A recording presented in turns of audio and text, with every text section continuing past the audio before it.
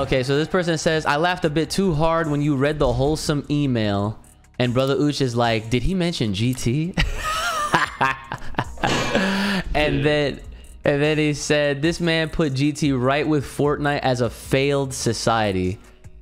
That's a U term. Failed society. Yeah. He said GT. Is that the only thing that you got from that email? A little bit. A little bit. Go ahead. Well, I want to hear what your answer is. I can answer that part of the question. Yeah. So it's because GT is failed. That is why they have no box. that is why they have no box. Oh my god. Failed series. About the whole death in Dragon Ball thing though, if you want Goku to get 8 Gates-esque form, it could be something that gets him banished, imprisoned in stone, straight up erased. Yeah. Well, there's more to it, but do you guys have anything to add to that before I read the rest of it?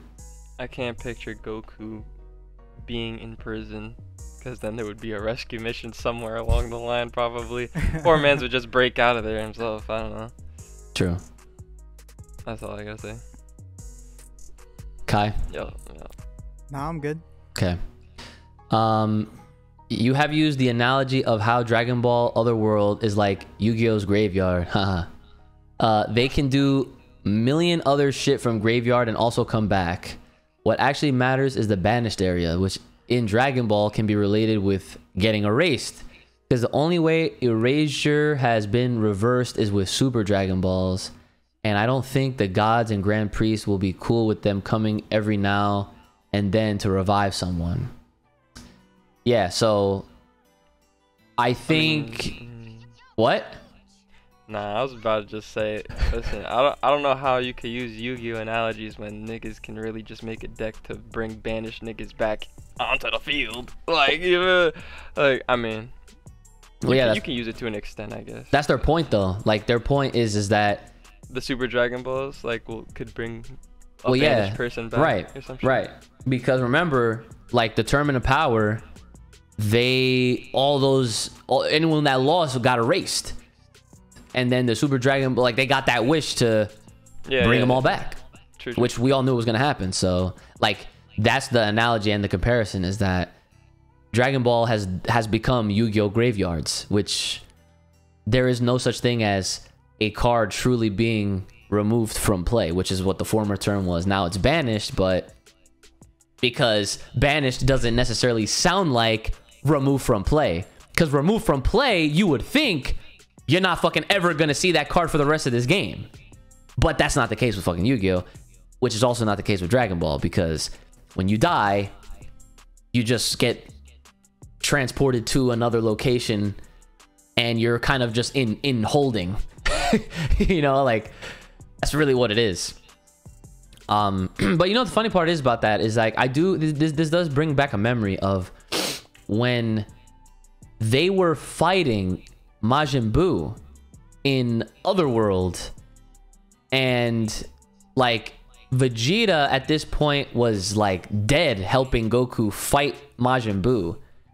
And I remember them reiterating that if Vegeta dies while he's dead, there's no bringing him back, like, at all at that point. Do you guys remember that shit? Yeah. Yeah.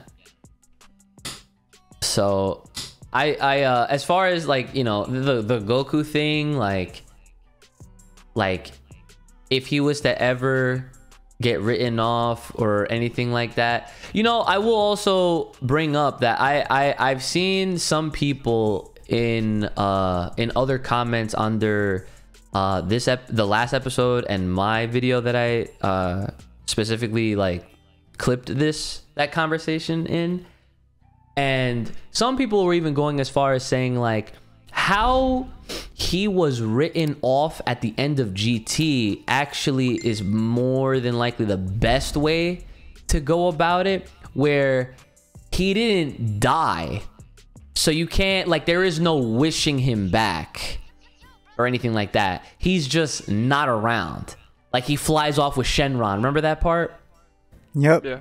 So, like, if they were to do something along those lines, then okay, sure, like that is an option, right? I don't think that would really be as impactful as, you know, him actually like, that's it, like Goku is literally gone, like he's done, right? I feel like if that ever actually happened, you would have like millions of people in their feelings, and I'm sure no one's gonna be ready for that. I think that if they actually had the balls to actually kill Goku, like kill him, like no more. No, there's no Dragon Ball Wish, there's no Super Dragon Ball Wish, Zeno-sama can't even do nothing about it, none of the angels can do nothing about it, there's no higher being like that, like there's no more bullshit, like he is literally just a memory. That shit is that's gonna catch a lot of people off guard, like, because think about it, after the 30 plus years that Dragon Ball's been around,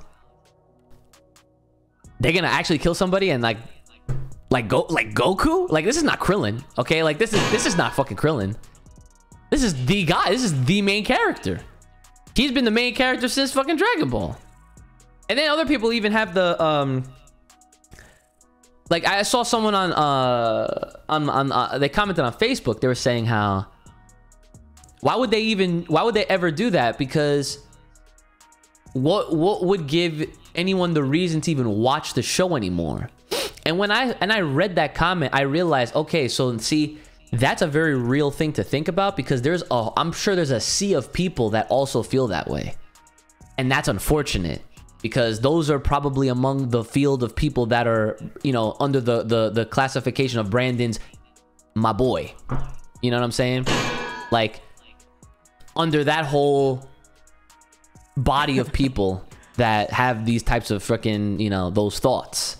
You know, I feel like, bro, like when it comes to, I guess, making a new Dragon Ball or some shit like that, or like continuing the story and kind of dropping Goku off, you might, honestly, I could see them like how do I put it? I could see them like making a separate like vision or some shit, like a separate what's the fucking word, bro? Like how, you know what I'm trying to get at? Like a whole not like a season, not a season, like a whole, I guess a whole show at the, like a side story show. Kind of, but it's canon. Okay, well yeah, side stories and like it can link, like they can cross over and shit. Yeah. So like maybe they could do something like that if they want to like kind of like go away from from Dragon Ball. Yeah, like, from the Goku story essentially, and kind of drift. Yeah, like and see where that picks up, and see where the other story picks up. We've literally been praying for this to happen for like years at this point. Like whether it's through Oob or through someone else's point of view, or even if it was characters from another universe that were like relatable, like the Universe 6 Saiyans or something like that. Like Dragon Ball has every bit of potential to literally be another Star Wars type of IP, or Marvel, where they have all these different types of freaking perspectives and happenings and events that go down. You know, like if they were to, I guess, take a step back, right, and realize how commercial Dragon Ball is already at this point, they could really be like, you know, we could blow this shit out of proportion, like in the best way possible, which would please fans like us, like that have been waiting for the Frieza origin. You know what I'm saying? Like shit like that is the kind of stuff that they're sitting on, which I don't even know at this point if they're really interested in taking it that far. Oh, that's that good shit.